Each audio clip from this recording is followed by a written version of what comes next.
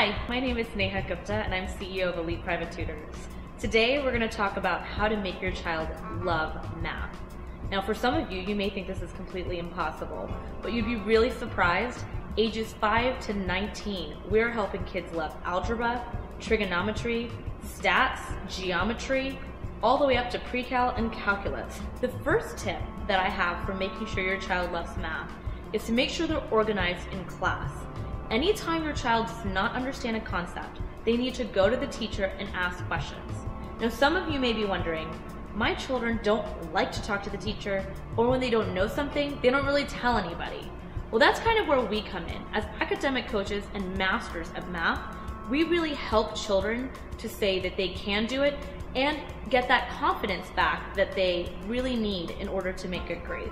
My second tip for making sure your child loves math is to make sure they read the textbook. I know that nowadays that people are not using the textbook in their classrooms, but if your child is assigned a textbook, they should be reviewing every section of every chapter and doing all of the example problems. Tip number 3, practice makes perfect. I don't always preach about being perfect because personally I am not perfect, but if your child is not practicing, there's a big problem. When I grew up, my dad would ask me, what's 12 times 10? What's 5 times 8? And that's all we would do on the way to school. And it's literally how I became so good at math. Not only did my dad make it important for me to know math and to understand the importance of it, he also made sure that I was practicing, even if it's the 10 minutes in the car.